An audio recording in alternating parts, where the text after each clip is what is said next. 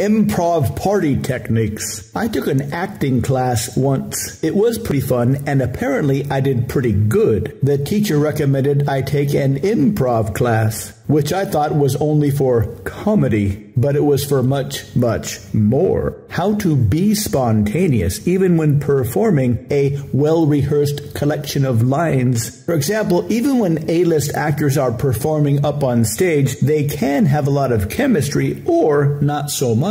What exactly does this mean? First, consider a romantic pair that doesn't have chemistry. They both say their lines believably, but it doesn't seem real. When one person says their line, it doesn't seem to be a genuine emotional response to what the other person said, even though they are saying their lines exactly like the director wants them to. That this does happen a lot indicates you can't really tell who will have chemistry with whom until you put them in a scene together. But you can improve how well you can have chemistry with more people by improving your improv skills. Beneath the lines, there are tons of emotions going back and forth. But if you only remember the lines, you won't be responding to the other person's emotions. But if you say the lines based on your partner's emotions, you will have much more chemistry. This is what improv class teaches, how to bounce back and forth emotionally from your acting partner, even when you are performing rehearsed lines. This is a very attractive trait. It is structurally similar to